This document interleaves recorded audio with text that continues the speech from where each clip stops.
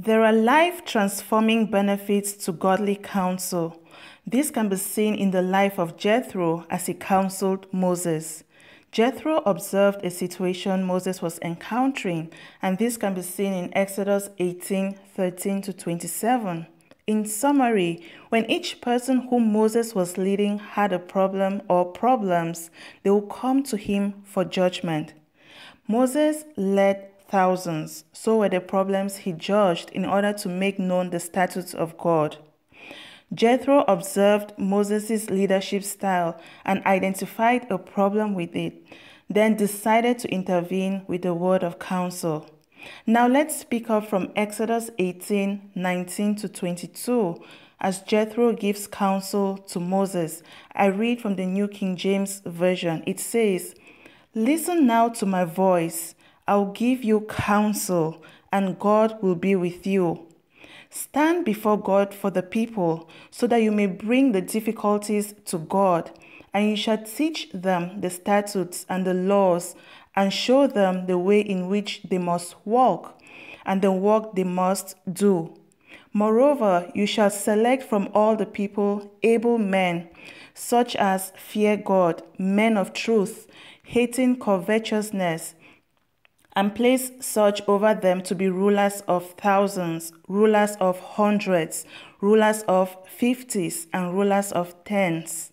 And let them judge the people at all times.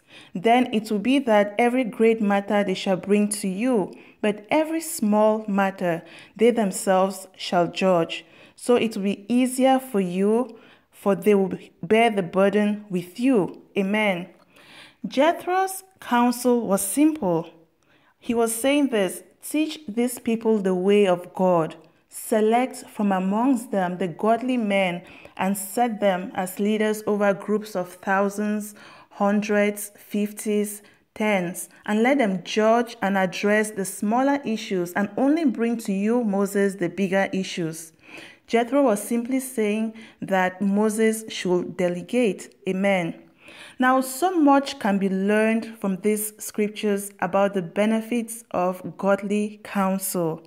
Number one, godly counsel will cause you to see in yourself hidden potentials, and it will also cause you to tap into those potentials. Until this point, Moses shouldered all the judgment responsibilities for the children of Israel. After the counsel from Jethro, Moses found in himself a teacher, one who could communicate God's word to the people and build them up to a place where they too could lead. This can be seen in Exodus 18:20. It says, "And you shall teach them the statutes and the laws, and show them the way in which they must walk, and the work they must do." Amen. Number two, godly counsel will cause you to see the strength of others. Exodus 18:24-25, as I read from the New King James Version, it says, "And Moses chose able men out of all Israel and made them heads over the people, rulers of thousands, rulers of hundreds, rulers of 50s, and rulers of 10.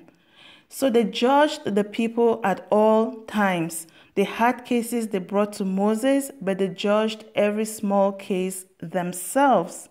Number three, godly counsel will cause you to steward resources efficiently.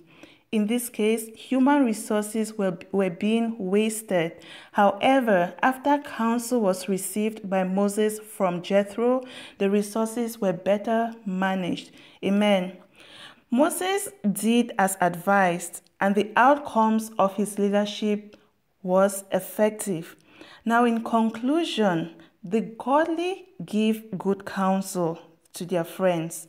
The wicked lead them astray. I'll say this again. The godly give good counsel to their friends. The wicked lead them astray. Proverbs 12:26. Amen.